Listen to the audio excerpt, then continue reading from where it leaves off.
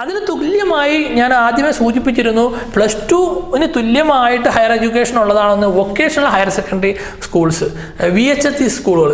VHSE സ്കൂൾസിൻ്റെ പ്രത്യേകത എന്ന് പറഞ്ഞു കഴിഞ്ഞാൽ അവിടെ എന്താണ്, അവിടെ ഒരു വൊക്കേഷണൽ കോഴ്സ്, ഒരു ട്രേഡ് കോഴ്സ് നിങ്ങൾ എന്ത് ചെയ്യും, പഠിപ്പിക്കും. അതുകൊണ്ട് തന്നെ ഒരു തൊഴിൽ നമുക്ക് എന്ത് ചെയ്യും, അത് പിന്നെ 45 ഡിഫറെൻറ്റ് കോഴ്സസ് അവൈലബിൾ ആണ് ഈ VHSE കോഴ്സുകൾക്ക്. അത് +2 ഇക്വലൻ്റ് ആണ്.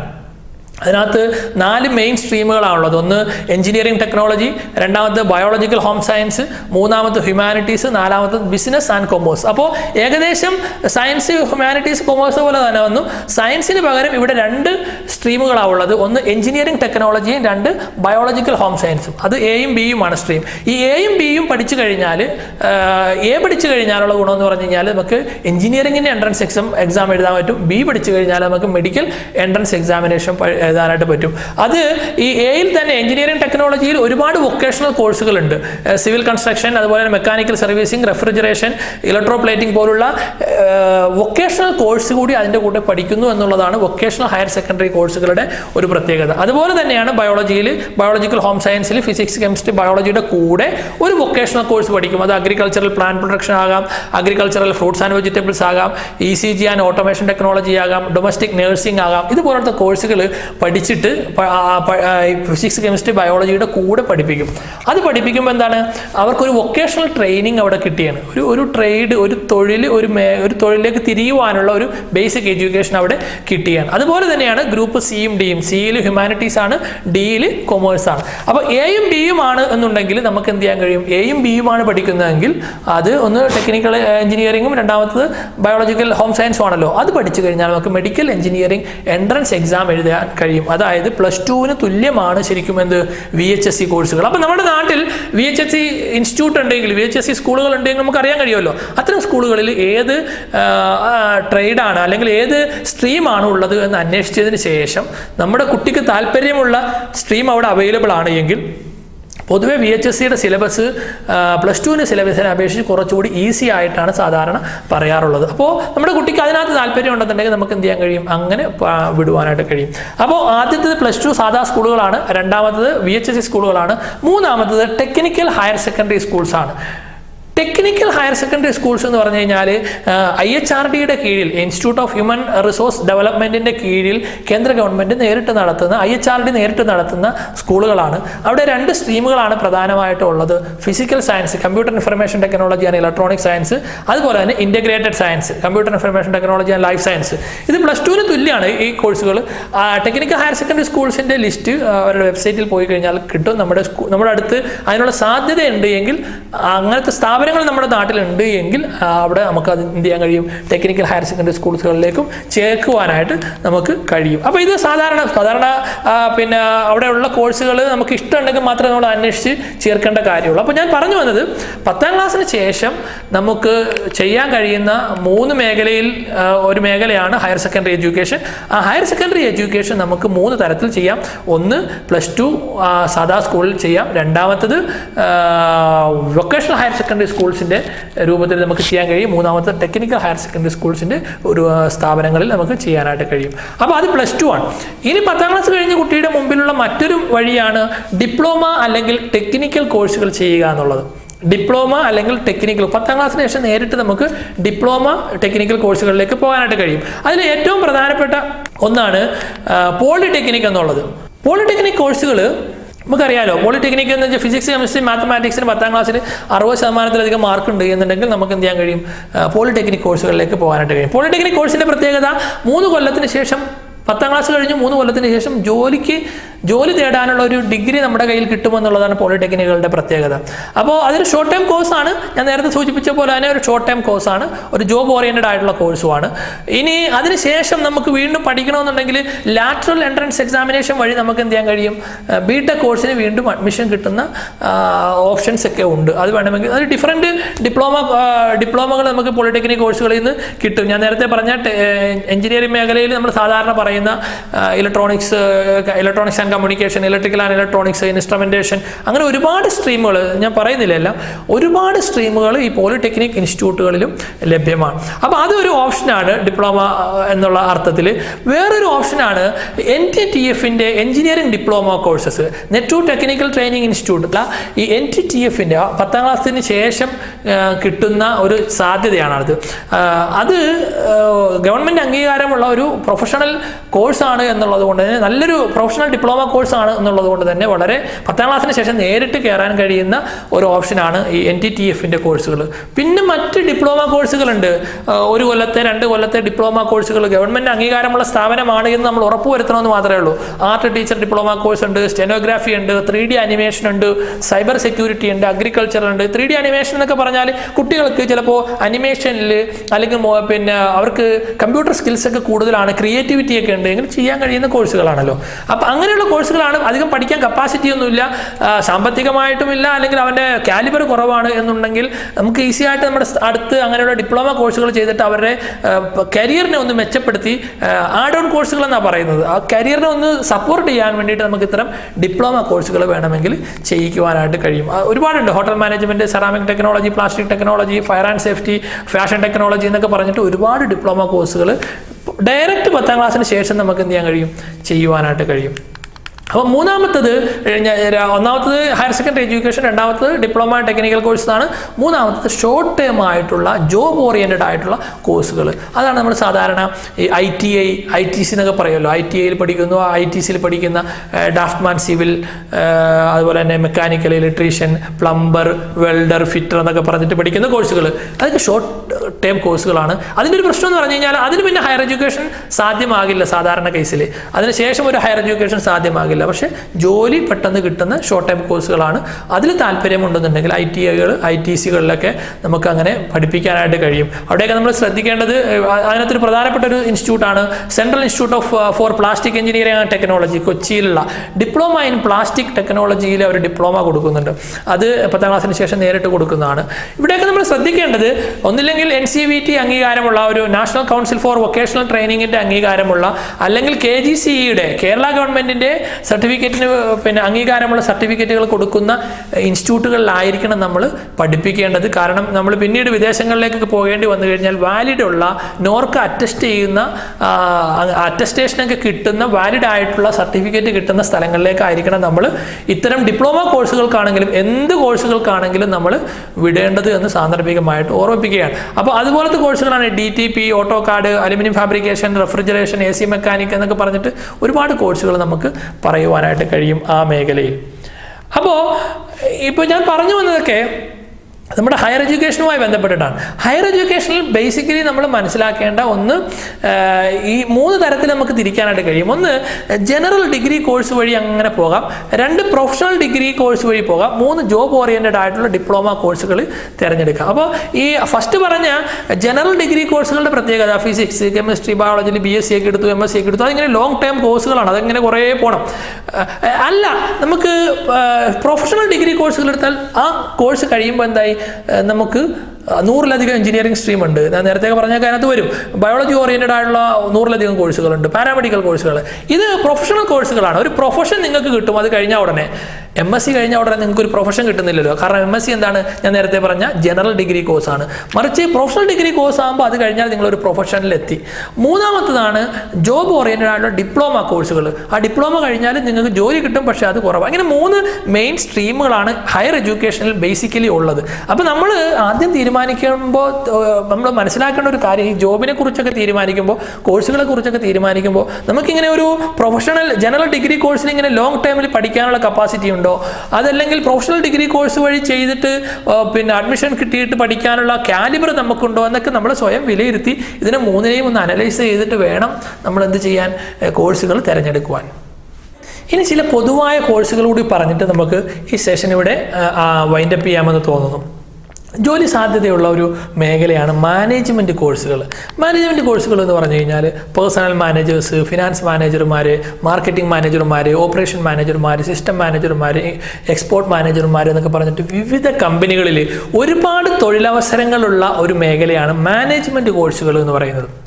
അപ്പോൾ നമ്മൾ പിന്നെ മാനേജ്മെൻറ്റ് കോഴ്സുകളുടെ പ്രത്യേകത എന്ന് പറഞ്ഞു കഴിഞ്ഞാൽ നിങ്ങൾ +2 സയൻസ് എടുത്താലും ഹ്യൂമാനിറ്റീസ് എടുത്താലും കൊമേഴ്സ് എടുത്താലും നിങ്ങൾക്ക് എന്ത് ചെയ്യാൻ കഴിയും മാനേജ്മെൻറ്റ് കോഴ്സ് എനി ഡിഗ്രിയാണ് ഏതെങ്കിലും ഡിഗ്രി പിന്നെ എടുത്തു കഴിഞ്ഞാലും നിങ്ങൾക്ക് എന്ത് ചെയ്യാൻ പറ്റും അതിൻ്റെ ഹയർ എഡ്യൂക്കേഷൻ മാനേജ്മെൻറ്റിൽ ചെയ്യാനായിട്ട് കഴിയും MBA master of business administration master of management studies master of computer management master of tourism and administration master of hospital administration master of health administration ഇങ്ങനെ ഒരുപാട് MBA കോഴ്സുകൾ അല്ലെങ്കിൽ മാനേജ്മെൻറ്റ് കോഴ്സുകൾ നമുക്ക് കാണാനായിട്ട് കഴിയും ഇതിനകത്ത് പ്രധാനമായും ശ്രദ്ധിക്കേണ്ടത് നമ്മൾ സാധാരണ വിലയിരുത്തുന്നത് ടൂറിസമാണ് ഇനി വരുന്ന കാലത്തിൽ ഭാവിയിൽ നല്ല സ്കോപ്പുള്ള ഒരു മേഖലയാണ് ടൂറിസത്തിൽ മാനേജ്മെൻറ്റ് കോഴ്സ് ചെയ്തിട്ടുണ്ടെങ്കിൽ അത് കുറച്ചുകൂടി എന്താവും നമുക്ക് സ്കോപ്പ് കൂടിയാണ് അപ്പോൾ നമുക്ക് അതിനകത്ത് താല്പര്യം ഉണ്ടെന്നുണ്ടെങ്കിൽ ഒരു ലീഡർഷിപ്പ് ക്വാളിറ്റിയും ഒരു കപ്പാസിറ്റിയൊക്കെ ഉണ്ടെന്നുണ്ടെങ്കിൽ ചെയ്യാൻ പറ്റിയ ഏറ്റവും നല്ല പൊസിഷനിൽ എത്താൻ പറ്റിയ ഒരു കോഴ്സാണ് മാനേജ്മെൻറ്റ് കോഴ്സ് അതിന് ഡിഫറെൻറ്റ് കോഴ്സുകളുണ്ട് ഡിഫറെൻറ്റ് ഡിപ്ലോമ കോഴ്സുകളുണ്ട് ഡിഗ്രി കോഴ്സുകളുണ്ട് ഡിപ്ലോമ കോഴ്സുകളുണ്ട് ഈ മാനേജ്മെൻറ്റ് കോഴ്സുകൾ നമ്മുടെ നാട്ടിലെ 2 സ്ഥാപനങ്ങളാണ് പ്രധാനമായും കൊടുക്കുന്നത് ഒന്ന് Indian institute of management IIMകൾ 2 all India council four technical education ഈ 2 സ്ഥാപനങ്ങളാണ് മാനേജ്മെൻറ്റ് കോഴ്സുകൾ പ്രൊഫഷണലി കൊടുക്കുന്നത് IIMകളുടെ പ്രത്യേകത നിങ്ങൾക്ക് അറിയാമല്ലോ ഇന്ത്യയിലെ ടോപ്പ് ഇൻസ്റ്റിറ്റ്യൂട്ടുകളിൽ പിന്നെ പെട്ടതാണ് ഈ IIMകൾ അവിടെ അഡ്മിഷൻ കിട്ടണമെന്നുണ്ടെങ്കിൽ കോമൺ അഡ്മിഷൻ ടെസ്റ്റാണ് CAT എക്സാം പാസ്സാകണം അത് പാസ്സായാലാണ് നമുക്ക് അവിടെ അഡ്മിഷൻ കിട്ടുള്ളൂ അവിടെ അഡ്മിഷൻ കിട്ടിയാൽ ഞാൻ നേരത്തെ പറഞ്ഞ പ്രൊഫഷണൽ ഗ്രോത്ത് നമുക്ക് ഉണ്ടാകും അതുപോലെ തന്നെ നാഷണൽ ടെസ്റ്റിംഗ് ഏജൻസി പിന്നെ AICTയുടെ ഇൻസ്റ്റിറ്റ്യൂട്ടുകളിലേക്ക് അതുപോലെ തന്നെ മറ്റ് പ്രധാനപ്പെട്ട ചില ക്യാമ്പസുകളിലേക്ക് അഡ്മിഷൻ നടത്താൻ വേണ്ടിയിട്ട് CMAT ടെസ്റ്റുകൾ നടത്താറുണ്ട് കോമൺ മാനേജ്മെൻറ്റ് അഡ്മിഷൻ ടെസ്റ്റ് നടത്താറുണ്ട് അത് NTA ആണ് നടത്തുന്നത് നാഷണൽ ടെസ്റ്റിംഗ് ഏജൻസിയാണ് നടത്തുന്നത് അതുപോലെ തന്നെ ഓൾ ഇന്ത്യ മാനേജ്മെൻറ്റ് അസോസിയേഷൻ നടത്തുന്ന 600ഓളം ബിസിനസ് അഡ്മിനിസ്ട്രേഷൻ സ്കൂൾസ് ഉണ്ട് അങ്ങോട്ടുള്ള അഡ്മിഷൻ MAT എക്സാം വഴിയാണ് management aptitude test MAT exam വഴിയാണ് ഞാൻ പറഞ്ഞത് ഇങ്ങനെ ടോപ്പ് ഇൻസ്റ്റിറ്റ്യൂട്ടുകളിൽ മാനേജ്മെൻറ്റ് കോഴ്സുകൾ ചെയ്യണം എന്നുണ്ടെങ്കിൽ നമുക്ക് എന്ത് വേണം ഇത്തരം വളരെ പൊതുവേ ടഫായി കണക്കാക്കപ്പെടുന്ന എൻട്രൻസ് എക്സാമുകൾ വഴി അതായത് കാലിബറുള്ള ആളുകളാണ് അങ്ങോട്ടൊക്കെ പോകുന്നത് പോയി കഴിഞ്ഞാൽ അത് കിട്ടിക്കഴിഞ്ഞാൽ നല്ല ജോലി സാധ്യതയും സ്കോപ്പും ഒക്കെ ഉള്ള ഒരു മേഖലയാണ് മാനേജ്മെൻറ്റ് കോഴ്സ് എന്ന് സൂചിപ്പിക്കുവാൻ വേണ്ടിയാണ് ഞാനിത് പറഞ്ഞത് രണ്ടാമതൊരു മേഖല നിങ്ങൾക്ക് പരിചയപ്പെടുത്താൻ ആഗ്രഹിക്കുന്നത് ജേർണലിസമാണ് ജോലി സാധ്യതയോ ജേർണലിസം എന്ന് പറഞ്ഞു കഴിഞ്ഞാൽ ഒരുപാട് മേഖല അതിനകത്ത് തന്നെയുണ്ട് നമുക്ക് പൊളിറ്റിക്കൽ ജേർണലിസ്റ്റ് ഉണ്ട് റേഡിയോ ജേർണലിസ്റ്റ് ഉണ്ട് TV ജേർണലിസ്റ്റ് ഉണ്ട് ഇൻവെസ്റ്റിഗേറ്റീവ് ജേർണലിസം നമുക്ക് പഠിക്കാൻ വേണമെങ്കിൽ ഫോട്ടോ ജേർണലിസ്റ്റ് ഉണ്ട് കറസ്പോണ്ടൻറ്റ് ജേർണലിസ്റ്റുകളുണ്ട് എഡിറ്റേഴ്സ് ഉണ്ട് സ്പോർട്സ് ജേർണലിസ്റ്റുകളുണ്ട് ഇങ്ങനെ പല മേഖലയിൽ ജേർണലിസം നമുക്ക് ക്ലാസിഫൈ ചെയ്യാനായിട്ട് കഴിയും അതിന് നമ്മുടെ നാട്ടിൽ ഒരുപാട് ഇൻസ്റ്റിറ്റ്യൂട്ടുകളുമുണ്ട് ഒരുപാട് കോഴ്സുകളുമുണ്ട് ബാച്ചിലർ ഡിഗ്രി കോഴ്സുകളുണ്ട് അതുപോലെ തന്നെ ഡിപ്ലോമ കോഴ്സുകളുണ്ട് അതിൻ്റെ മാസ്റ്റർ ഉണ്ട് മാസ് കമ്മ്യൂണിക്കേഷനിലൊക്കെ അതിൻ്റെ മാസ്റ്റർ ഡിഗ്രികൾ നമുക്ക് ചെയ്യാനായിട്ട് കഴിയും അത് കൊടുക്കുന്ന പ്രധാനപ്പെട്ട ഇൻസ്റ്റിറ്റ്യൂട്ടുകൾ ഇന്ത്യയിൽ Indian institute of mass communication IIMC ഡൽഹിയുടെ കീഴിൽ അതുപോലെ തന്നെ അതിന് ഒരുപാട് ഈ IIMCക്ക് ഒരുപാട് റീജിയണൽ സെൻ്ററുകളുണ്ട് നമ്മുടെ കേരളത്തിൽ കോട്ടയത്ത് ഒരു റീജിയണൽ സെൻ്റർ ഉണ്ട് അപ്പോൾ IIMCയുടെ എൻട്രൻസ് എക്സാമിനേഷൻ വഴിയാണ് നമുക്ക് എന്ത് ചെയ്യുന്നത് അങ്ങോട്ട് അഡ്മിഷൻ കിട്ടുന്നത് കോഴ്സുകൾക്ക് അഡ്മിഷൻ കിട്ടുന്നത് അത് ഈ കുറച്ച് എഴുതുവാനും പൊതുവിവരവും ഒക്കെ ഉള്ള ആളുകളെ സംബന്ധിച്ചിടത്തോളം നല്ല സ്കോപ്പുള്ള ഒരു മേഖലയാണ് ജേർണലിസം നിങ്ങൾക്ക് അറിയുമല്ലോ സ്വന്തമായി ചാനലുകൾ തുടങ്ങുന്ന ആളുകൾ വരെയുണ്ട് സ്വന്തമായി TV ന്യൂസ് TV പിന്നെ റിപ്പോർട്ടിംഗ് ചാനലുകൾ സ്വന്തമായി തുടങ്ങിയിട്ട് വർക്ക് ചെയ്യുന്ന ആളുകൾ വരെയുണ്ട് കറസ്പോണ്ടിങ് എഡിറ്റേഴ്സായിട്ട് വർക്ക് ചെയ്യുന്ന ആളുകളുണ്ട് അപ്പോൾ നമുക്ക് അതിനുള്ള കഴിവുണ്ട് എന്നുണ്ടെങ്കിൽ അതായത് ഒരു ജേർണലിസ്റ്റ് ആകാനുള്ള കഴിവ് പൊതുവിവരം റൈറ്റിംഗ് സ്കില്ല് റിപ്പോർട്ടിംഗ് സ്കില്ലൊക്കെ ഉണ്ട് എന്നുണ്ടെങ്കിൽ നമുക്ക് സെലക്ട് ചെയ്യാൻ കഴിയുന്ന ഒരു മേഖലയാണ് ജേർണലിസം എന്നുള്ളത് അതിന് ഒരുപാട് ഇൻസ്റ്റിറ്റ്യൂട്ടുകൾ റെപ്യൂട്ടഡ് ഇൻസ്റ്റിറ്റ്യൂട്ടുകൾ ഗവൺമെൻറ് അതുപോലെ തന്നെ പ്രൈവറ്റ് ഇൻസ്റ്റിറ്റ്യൂട്ടുകൾ ഇന്ത്യയിലുണ്ട് വേറൊരു മേഖലയാണ് ലോ നിയമപഠനത്തിൻ്റെ പ്രത്യേകത അറിയാമല്ലോ പിന്നെ കപ്പാസിറ്റി ഉണ്ടെങ്കിൽ കഴിവുണ്ട് എങ്കിൽ ഏറ്റവും കൂടുതൽ ഷൈൻ ചെയ്യാൻ പറ്റുന്ന ജസ്റ്റ് കാണാതെ പിടിച്ച് LLB പരീക്ഷ പാസ്സായതുകൊണ്ട് കാര്യമില്ല മറിച്ച് അതിൽ നമുക്ക് അത് നമ്മുടെ കഴിവ് കാലിബർ പുറത്തെടുത്തിട്ട് നമുക്ക് ഷൈൻ ചെയ്യാൻ കഴിയണം അങ്ങനെ കപ്പാസിറ്റിയുള്ള വാക്സാമർത്ഥ്യമുള്ള അതാണല്ലോ അതിനകത്ത് പ്രധാനപ്പെട്ട ഒന്ന് വാക്സാമർത്ഥ്യമുള്ള ആളുകൾക്ക് ചെയ്യാൻ പറ്റുന്ന ഒന്നാണ് LLB കോഴ്സുകളും ഈ പറഞ്ഞ പോലെ തന്നെ ക്ലാറ്റ് ടെസ്റ്റ് വഴിയാണ് അതായത് കോമൺ ലോ അഡ്മിഷൻ ടെസ്റ്റ് വഴിയാണ് ഇന്ത്യയിലെ പ്രധാനപ്പെട്ട നാഷണൽ ലോ യൂണിവേഴ്സിറ്റീസുകളിൽ അതുപോലെ തന്നെ പ്രധാനപ്പെട്ട ചില ഇൻസ്റ്റിറ്റ്യൂട്ടുകളുടെ കീഴിലുള്ള ലോ കോഴ്സുകൾക്ക് വേണ്ടിയിട്ട് അഡ്മിഷൻ നടത്തുന്നത് അപ്പോൾ 10ാം ക്ലാസ്സിന് ശേഷം നമുക്ക് 12ാം ക്ലാസ്സിന് ശേഷം നമുക്ക് ഇൻ്റഗ്രേറ്റഡ് കോഴ്സുകളിലേക്ക് എന്ത് ചെയ്യാം ഇൻ്റഗ്രേറ്റഡ് കോഴ്സുകളിലേക്ക് നമുക്ക് വേണമെങ്കിൽ പോകാനായിട്ട് കഴിയും നിയമപഠനത്തിന് വേണ്ടിയിട്ട്. അപ്പോൾ BA LLB ഒക്കെ കിട്ടും, ഡിഗ്രിയും കിട്ടും, LLBയും കിട്ടും. അങ്ങനെ +2-ന് ശേഷം തിരഞ്ഞെടുക്കാൻ കഴിയുന്ന ഒരു പ്രധാനപ്പെട്ട ഒരു മേഖലയാണ് ഈ പറഞ്ഞ ലോ പഠിക്കുക എന്നുള്ളത്. പിന്നീട് നമുക്ക് മാസ്റ്റർ ഡിഗ്രി ചെയ്യാം, ഡിഗ്രിക്ക് ശേഷമാണെങ്കിൽ മാസ്റ്റർ ഡിഗ്രി ചെയ്യാം, അങ്ങനെ കോഴ്സുകൾക്ക് വേണ്ടി പോകാനായിട്ട് കഴിയും. അതിന് വേണ്ടിയിട്ടുള്ള ഈ ലോ യൂണിവേഴ്സിറ്റികൾ തന്നെ ഇന്ത്യയിൽ ഒരുപാട് പ്രധാനപ്പെട്ട ലോ യൂണിവേഴ്സിറ്റികളുണ്ട്. അവിടെയൊക്കെ പഠിക്കുവാൻ വേണ്ടിയിട്ട് ഞാൻ നേരത്തെ സൂചിപ്പിച്ചതുപോലെ നമ്മൾ ശ്രമിക്കണം എന്നുള്ളതാണ്. വേറൊരു മേഖലയാണ് ടീച്ചിങ് മേഖല. ടീച്ചിങ് മേഖല എന്ന് പറയുമ്പോൾ നമുക്കറിയാം പലതരത്തിലുള്ള ടീച്ചേഴ്സ് ഉണ്ട്. പ്ലേ സ്കൂളിലെ ടീച്ചറാകാം, നഴ്സറി സ്കൂളിലെ ടീച്ചറാകാം, പ്രൈമറി എലിമെൻ്ററി സ്കൂളിലെ ടീച്ചറാകാം, സെക്കൻഡറി സ്കൂളിലെ ടീച്ചറാകാം, സീനിയർ സെക്കൻഡറി സ്കൂളിലെ ടീച്ചറാകാം, കോളേജിൽ പഠിപ്പിക്കണം, അല്ലെങ്കിൽ യൂണിവേഴ്സിറ്റികളിൽ പഠിപ്പിക്കുക, എഡ്യൂക്കേഷൻ റിസർച്ച് ഇൻസ്റ്റിറ്റ്യൂട്ടുകളിൽ ടീച്ചറാകുക എന്നൊക്കെയുള്ള പലതരത്തിലുള്ള ടീച്ചർമാരാകാം. അപ്പോൾ ഇതിനകത്ത് സ്പെഷ്യൽ സ്കൂളിലെ ടീച്ചറാകാൻ വേണമെങ്കിൽ, പ്ലേ സ്കൂൾ അല്ലെങ്കിൽ നഴ്സറി സ്കൂളിലെ ടീച്ചറാകണമെന്നുണ്ടെങ്കിൽ നമുക്ക് പ്രധാനമായിട്ടും വേണ്ടത് Montessori training certificate course പാസ്സാകണം. PPTTC എന്ന് പറഞ്ഞിട്ടുള്ള കോഴ്സ് പാസ്സാകുക എന്നുള്ളത്, മോണ്ടസോറി കോഴ്സ് പാസ്സാകുക എന്നുള്ളതാണ്. അതിന് ഒരുപാട് ഡിപ്ലോമ കോഴ്സുകളുണ്ട്. അത് നമുക്ക് ചെയ്യാൻ കഴിയും. മിനിമം ക്വാളിഫിക്കേഷൻ +2 ആണ്. +2 കഴിഞ്ഞ് കഴിഞ്ഞാൽ നമുക്ക് ഈ ഡിപ്ലോമ കോഴ്സുകൾ ചെയ്തിട്ട് നമുക്ക് എന്ത് ചെയ്യാൻ കഴിയും. അതിൻ്റെ കൂടെ ഒരു ഡിഗ്രി ഉണ്ട് എന്നുണ്ടെങ്കിൽ, ഒരു ഡിഗ്രി കൂടി കരസ്ഥമാക്കുന്നുണ്ടെങ്കിൽ നമുക്ക് ജോലി കിട്ടാനുള്ള സാധ്യത കുറച്ചുകൂടി സ്പീഡാകും, കുറച്ചുകൂടി എളുപ്പമാണ് എന്നുള്ളതാണ്.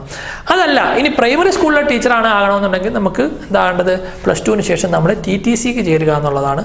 അതിനുശേഷം ഡിപ്ലോമ. നമ്മളിപ്പോൾ പരമാവധി നമ്മൾ ശ്രദ്ധിക്കേണ്ടത് ഈ ആഡ് ഓൺ കോഴ്സുകൾ ചെയ്യുക എന്നുള്ള. ഒരു ഡിഗ്രി എടുത്തു എന്ന് വിചാരിച്ചിട്ട് നമ്മൾ നിർത്തരുത്, ഒരു ഡിപ്ലോമ എടുത്തു എന്ന് വിചാരിച്ചിട്ട് നമ്മൾ പഠനം നിർത്തരുത്. നമുക്ക് വീട്ടിൽ ഇരുന്നുകൊണ്ട് തന്നെ അതുമായി ബന്ധപ്പെട്ട്, ആ പ്രൊഫഷനുമായി ബന്ധപ്പെട്ട് ചെയ്യാൻ കഴിയുന്ന ആഡ് ഓൺ കോഴ്സുകൾ പതുക്കെ 6 മാസത്തെ, 12 മാസത്തെ, അതായത് 1 കൊല്ലത്തെ, 1.5 വർഷത്തേക്കുള്ള കോഴ്സുകൾ ഉണ്ടാവും. അത് പതുക്കെ ചെയ്യുവാൻ കൂടി നമ്മൾ ശ്രദ്ധിക്കേണ്ടതുണ്ട്. +2-ന് ശേഷം നമ്മൾ TTC എടുത്തു കഴിഞ്ഞാൽ നമുക്ക് പ്രൈമറി സ്കൂളിൽ എന്ത് ചെയ്യാൻ കഴിയും. അവിടെ പറഞ്ഞ പോലെ തന്നെ ഒരു ഡിഗ്രി നമുക്കുണ്ട് എങ്കിൽ. ഇപ്പോൾ പുതിയ നിയമം അനുസരിച്ചിട്ട് KTET പാസ്സാകണം. Kerala government ഏർപ്പെടുത്തിയിട്ടുള്ള KTET exam കൂടി പാസ്സാകണം നമുക്ക് പ്രൈമറി സ്കൂളിൽ, സെക്കൻഡറി സ്കൂളിൽ, ഹൈസ്കൂളിൽ അഡ്മിഷൻ കിട്ടണം, ജോലി കിട്ടണം എന്നുണ്ടെങ്കിൽ. സെക്കൻഡറി സ്കൂളിൽ, ഹൈസ്കൂളിൽ അധ്യാപകനാണെങ്കിൽ എന്താ വേണ്ടത്, ഡിഗ്രി പാസ്സാകണം. അതിനുശേഷം എന്ത് ചെയ്യണം, BEd എടുക്കുക എന്നുള്ളതാണ്. BEd ഓർ ഇക്വലന്റ് പാസ്സാകുക എന്നുള്ളതാണ്. അവിടെയും നേരത്തെ പറഞ്ഞ KTETന്റെ കാറ്റഗറി 3 പാസ്സാകണം. കാറ്റഗറി 1 LP സ്കൂളിന്, കാറ്റഗറി 2 UP സ്കൂളിന്, കാറ്റഗറി 3 ആ ടെസ്റ്റിന് തന്നെ കാറ്റഗറി 3 കൂടി പാസ്സാകണം. അത് പാസ്സായാലാണ് നമുക്ക് ഹൈസ്കൂൾ അധ്യാപകനാകാൻ കഴിയുള്ളൂ. ഡിഗ്രി +BEd ആണ് അതിൻ്റെ കൂടെ വേണ്ടത്. ഹയർ സെക്കൻഡറി സ്കൂളിൽ, മീൻസ് +2 സ്കൂളിലാണ് വേണ്ടതെങ്കിൽ നമ്മൾ എന്ത് ചെയ്യണം, നമുക്കൊരു പോസ്റ്റ് ഗ്രാജുവേഷൻ വേണം. MA, MSc, MCom പോലുള്ള പോസ്റ്റ് ഗ്രാജുവേഷനും അതിൻ്റെ കൂടെ BEdും വേണം. അതോടൊപ്പം തന്നെ നമുക്ക് എന്ത് വേണം, സ്റ്റേറ്റ് എലിജിബിലിറ്റിയുടെ ഒരു ടെസ്റ്റ് കൂടി പാസ്സാകണം. സെറ്റ് എക്സാം പാസ്സാകുക എന്ന് നമ്മൾ സാധാരണ പറയാറില്ലേ, അങ്ങനെ സെറ്റ് എക്സാം കൂടി പാസ്സായാലാണ് നമുക്ക് +2 സ്കൂളിൽ ടീച്ചറാകാനായിട്ട് കഴിയുള്ളൂ. അതല്ല, ഇനി യൂണിവേഴ്സിറ്റികളിലാണ് നമുക്ക് ടീച്ചർ ആകേണ്ടതുണ്ടെങ്കിൽ നമുക്ക് എന്ത് ചെയ്യണം, നമ്മുടെ വിഷയത്തിൽ നമുക്ക് മാസ്റ്റർ ഡിഗ്രി ഉണ്ടാകണം. അതോടൊപ്പം തന്നെ നെറ്റ് പോലുള്ള നാഷണൽ എലിജിബിലിറ്റി ടെസ്റ്റുകൾ കൂടി നമ്മൾ എന്ത് ചെയ്യണം, പാസ്സാകണം. PhD പോലുള്ള ഹൈ ക്വാളിഫിക്കേഷൻ ഉണ്ട് എങ്കിലാണ് നമുക്ക് എന്ത് കിട്ടുന്നത്, യൂണിവേഴ്സിറ്റികളിൽ അധ്യാപകനാകാൻ കഴിയുള്ളൂ. ഇനി അധ്യാപകരെ പഠിപ്പിക്കുന്ന എഡ്യൂക്കേഷൻ ഇൻസ്റ്റിറ്റ്യൂട്ടിലാണ് നമുക്ക് അധ്യാപകനാകേണ്ടെങ്കിലോ അവിടെ ഈ പറഞ്ഞ പോലെ തന്നെ PGയുടെ കൂടെ നമുക്ക് വേണ്ടത് BEdന് പകരം MEd ആണ്, മാസ്റ്റർ ഇൻ എഡ്യൂക്കേഷൻ ആണ്. അപ്പോൾ നമുക്ക് എഡ്യൂക്കേഷൻ ഇൻസ്റ്റിറ്റ്യൂട്ടുകളിൽ നമുക്ക് എന്ത് ചെയ്യാൻ കഴിയും, അധ്യാപകനാകാൻ കഴിയും. അതല്ല, നമുക്ക് സ്പെഷ്യൽ സ്കൂൾസിൽ, ഈ ബുദ്ധിമാന്ദ്യമുള്ള കുട്ടികളുടെ സ്കൂളുകളിലാണ് അധ്യാപകനാകേണ്ടതെങ്കിൽ, അധ്യാപികയാകേണ്ടതെങ്കിൽ നമ്മൾ ഡിഗ്രിക്കൊപ്പം ഒരു സർട്ടിഫിക്കറ്റ് ഇൻ സ്പെഷ്യൽ എഡ്യൂക്കേഷൻ പാസ്സാകേണ്ടതുണ്ട്. അത് rehabilitation council of India approve ചെയ്ത സർട്ടിഫിക്കറ്റ് ആയിരിക്കണം. സ്പെഷ്യൽ എഡ്യൂക്കേഷനിൽ അങ്ങനെയുള്ള ട്രെയിൻഡ് ആയിട്ടുള്ള ആളുകളെ മാത്രമാണ് അത്തരം കുട്ടികളെ കൈകാര്യം ചെയ്യുവാനായിട്ട് ഉപയോഗിക്കാറുള്ളൂ, അല്ലെങ്കിൽ ഏൽപ്പിക്കാറുള്ളൂ. അപ്പോൾ അതുകൊണ്ട് അത് പാസ്സായി കഴിഞ്ഞാൽ മാത്രമാണ് നമുക്ക് സ്പെഷ്യൽ സ്കൂളുകളിൽ അഡ്മിഷൻ ലഭിക്കുന്നത്, ജോലി ലഭിക്കുന്നത്. മറ്റൊന്നാണ് നേഴ്സിംഗ് മേഖലയിലേക്ക് തിരിയാൻ ഒരുപാട് കുട്ടികൾക്ക് താല്പര്യം ഉണ്ടാവും. നമ്മൾ മനസ്സിലാക്കേണ്ടത്, ഇന്ത്യൻ നേഴ്സിംഗ് കൗൺസിൽ അപ്രൂവൽ ചെയ്ത അംഗീകാരമുള്ള സ്ഥാപനങ്ങളിൽ മാത്രമേ നമ്മൾ എന്ത് ചെയ്യാവുള്ളൂ, നേഴ്സിങ്ങിന് പോകാവുള്ളൂ. പൊതുവേ നമ്മുടെ നാട്ടിൽ 8 കാറ്റഗറി ആയിട്ട് നേഴ്സിംഗ് കോഴ്സുകളുണ്ട്. 10ാം ക്ലാസ് കഴിഞ്ഞാൽ നമുക്ക് എന്ത് ചെയ്യാൻ കഴിയും, സ്റ്റേറ്റ് നേഴ്സിംഗ് എഡ്യൂക്കേഷൻ ബോർഡിൻ്റെ ഓക്സിലറി നേഴ്സിംഗ് കോഴ്സിന് വേണമെങ്കിൽ ചേരാം, അല്ലെങ്കിൽ +2-ന് ശേഷം ജനറൽ നേഴ്സിംഗിന് ചേരാം, അല്ലെങ്കിൽ BSc നേഴ്സിംഗിന് ചേരാം. നല്ല സ്കോപ്പുള്ള ആ ഒരു മെൻറ്റാലിറ്റി ഉണ്ടെങ്കിൽ, ഒരു സെർവിങ് മെൻറ്റാലിറ്റി ഉണ്ട് എങ്കിൽ, ഒരു നേഴ്സിംഗ് മെൻറ്റാലിറ്റി ഉണ്ട് എങ്കിൽ നമുക്ക് ഏറ്റവും സംതൃപ്തിയോടുകൂടി ചെയ്യാൻ കഴിയുന്ന ഒരു മേഖലയാണ് നേഴ്സിംഗ് മേഖല. അതിന് ഒരുപാട് കോഴ്സുകൾ, higher എഡ്യൂക്കേഷനുകൾ, BSc nursing, MSc nursing, MPhil nursing, അങ്ങനെ ഹയർ എഡ്യൂക്കേഷനും അതിൻ്റെ കൂട്ടത്തിൽ നമുക്ക് പറയാനായിട്ട് കഴിയും. PhD വരെ നമുക്ക് ചെയ്യാനായിട്ട് കഴിയും നേഴ്സിംഗിൽ. പിന്നെ അതോടൊപ്പം തന്നെ ഒരുപാട് സപ്ലിമെൻ്ററി ഡിപ്ലോമ കോഴ്സസും അതിൻ്റെ കൂടെ സ്പെഷ്യലൈസ് ചെയ്തുകൊണ്ട് നമുക്ക് പഠിക്കുവാനായിട്ട് കഴിയും. നേഴ്സിംഗ് മറ്റൊരു പ്രൊഫഷനാണ്. അപ്പോൾ ഞാൻ ഈ പ്രൊഫഷൻസ് ഒക്കെ പറയുന്നത് ജസ്റ്റ് പരിചയപ്പെടുത്തുക എന്നുള്ളതാണ്. ഞാൻ ഈ പറഞ്ഞ management course, journalism course, law, അതുപോലെ തന്നെ നേഴ്സിംഗ്, ഇതൊക്കെ ഞാൻ ഓരോ ഓപ്ഷൻസുകൾ നിങ്ങളുടെ മുമ്പിൽ ജസ്റ്റ് ഒന്ന് പറഞ്ഞു പോകുക എന്നുള്ളതാണ്.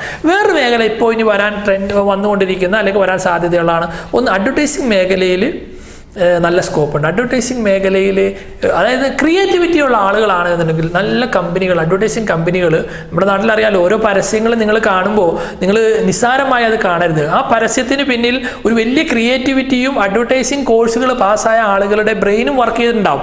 പരസ്യം നിങ്ങൾക്ക് കാണുമ്പോൾ വളരെ സിമ്പിളായിരിക്കും. ഒരു ബോർഡിലുള്ള പരസ്യം, ഒരു ടി വിയിൽ കാണിക്കുന്ന പരസ്യമൊക്കെ നിങ്ങൾക്ക് കാണുമ്പോൾ വളരെ സിമ്പിളായിട്ട് തോന്നും. പക്ഷെ അതിൻ്റെ പിന്നിൽ ഒരുപാട് തലകൾ, ഒരുപാട് ബ്രെയിൻ വർക്ക് നടന്നിട്ടുണ്ടാവും. അപ്പോൾ അങ്ങനെ പ്രൊഫഷണലി ക്രിയേറ്റീവ് ആയിട്ടുള്ള അഡ്വർടൈസിങ് കോഴ്സുകൾ പാസ്സായ ആളുകളെ ഈ അഡ്വർടൈസിങ് കമ്പനികൾ എന്ത് ചെയ്യും, ഏറ്റെടുക്കും. ഇപ്പോൾ നിങ്ങൾക്കറിയാലോ, ഈ റോഡ് സൈഡിലൊക്കെ വലിയ ബോർഡ് ഉണ്ടാവും, അഡ്വർടൈസ്മെൻറ്റ് നൽകണമെന്നുണ്ടെങ്കിൽ കോൺടാക്ട് ചെയ്യാനായിട്ട് നമ്പർ കൊടുത്തിട്ട്. പിന്നെ അവിടെ കുറച്ച് ദിവസം കഴിയുമ്പോഴത്തേക്ക് ഒരു അഡ്വർടൈസ്മെൻറ്റ് വന്നിട്ടുണ്ടാവും അല്ലേ. ആ അഡ്വർടൈസ്മെൻറ്റ് ആരായിരിക്കും ക്രിയേറ്റ് ചെയ്തേക്കുന്നത്? അത് ഈ അഡ്വർടൈസിങ് കമ്പനികളായിരിക്കും. അപ്പോൾ അഡ്വർടൈസിങ് കമ്പനികളിലേക്ക് നല്ല സാധ്യത വേണമെന്നുണ്ടെങ്കിൽ എന്ത് ചെയ്യണം? അഡ്വർടൈസിങ് കോഴ്സുകൾ പാസ്സായിട്ടുണ്ടാവണം. അപ്പോൾ അങ്ങനെ ക്രിയേറ്റീവായിട്ടുള്ള കോഴ്സുകൾ ചെയ്യാനായിട്ട് നമുക്ക് കഴിയണം. അതിന് വേണ്ടത് ക്രിയേറ്റിവിറ്റിയാണ്. അതിന് AMC കോഴ്സുകൾ, അഡ്വർടൈസിംഗ് ആൻഡ് മാസ് കമ്മ്യൂണിക്കേഷൻ കോഴ്സുകൾ പോലുള്ള IAMC, നേരത്തെ പറഞ്ഞ Indian institute of mass communication ഇൻസ്റ്റിറ്റ്യൂട്ടിൽ ഡൽഹിയിൽ അത് പഠിപ്പിക്കുന്നുണ്ട്. അങ്ങനത്തെ ഒരുപാട് ഇൻസ്റ്റിറ്റ്യൂട്ടുകൾ നമ്മുടെ നാട്ടിലുണ്ട്. അങ്ങനത്തെ ഇൻസ്റ്റിറ്റ്യൂട്ടുകളിൽ മാസ് കമ്മ്യൂണിക്കേഷൻ പഠിപ്പിക്കുന്ന സ്ഥാപനങ്ങളിലൊക്കെ മിക്കവാറും ഇത് വരുന്നുണ്ട്. അങ്ങനത്തെ ഇൻസ്റ്റിറ്റ്യൂട്ടുകൾ പഠിച്ചു കഴിഞ്ഞാൽ ആർട്ട് ഡിസൈൻ ആൻഡ് ട്രെയിനിങ് എന്ന് പറഞ്ഞ വേറെ കോഴ്സ് ഉണ്ട്. Post graduation diploma in marketing management പോലുള്ള ഡിപ്ലോമ കോഴ്സുകളുണ്ട്. ഇത് പഠിച്ചു കഴിഞ്ഞാൽ നമുക്ക് ഇത്തരം അഡ്വർടൈസ്മെൻറ്റ് കമ്പനികളിൽ ജോലി സാധ്യത നമുക്ക് ഉണ്ടാകുമെങ്കിൽ 10+2+3 പാറ്റേണിലാണ് നമ്മുടെ ഇന്ത്യയിലെ ഡിപ്ലോമ അല്ലെങ്കിൽ ടെക്നിക്കൽ കോഴ്സുകൾക്ക് മൃഗങ്ങളോടൊക്കെ നല്ല താല്പര്യമുള്ള കുട്ടികളാണെന്നുണ്ടെങ്കിൽ, പെറ്റ്സിനെയൊക്കെ വളർത്തുന്ന കുട്ടികളുണ്ടല്ലോ, നാട്ടുപുറത്ത് സാധാരണ കോളേജിൽ സാധാരണ ക്യാമ്പസിലെ ഒരു അക്കാഡമിക് എൻവയോൺമെൻറ്റ് ആയിരിക്കില്ല ഒരു റെപ്യൂട്ടിസം എന്ന് പറഞ്ഞു കഴിഞ്ഞാൽ. ഒരുപാട് മേഖല അതിനകത്ത് തന്നെയുണ്ട്. നമുക്ക് പൊളിറ്റിക്കൽ ജേർണലിസ്റ്റ് ഉണ്ട്, റേഡിയോ ജേർണലിസ്റ്റ് ഉണ്ട്, TV ജേർണലിസ്റ്റ് ഉണ്ട്, പ്ലേ സ്കൂളിലെ ടീച്ചറാകാം, നഴ്സറി സ്കൂളിലെ ടീച്ചറാകാം, പ്രൈമറി എലിമെൻ്ററി സ്കൂളിലെ ടീച്ചറാകാം, സെക്കൻഡറി സ്കൂളിലെ ടീച്ചറാകാം, അല്ലെങ്കിൽ പോസ്റ്റ് കോവിഡ് കാലഘട്ടത്തിൽ ഉള്ള ജോബ് ഓപ്പർച്യൂണിറ്റീസ് സാധാരണ വരാൻ സാധ്യതയിൽ കയറാനായിട്ട് കഴിയും. ക്ലറിക്കൽ പോസ്റ്റിൽ 10ാം ക്ലാസ് യോഗ്യതയുള്ളവർക്ക് ഞാൻ പറഞ്ഞ ഫിനാൻഷ്യൽ ഫാക്ടർ ഒരു വലിയ ഘടകമാണ് എങ്കിലും നമുക്ക് കഴിവുണ്ട് എന്നുണ്ടെങ്കിൽ, പഠിക്കാനുള്ള കഴിവുണ്ട് എങ്കിൽ ഒട്ടനവധി സ്കോളർ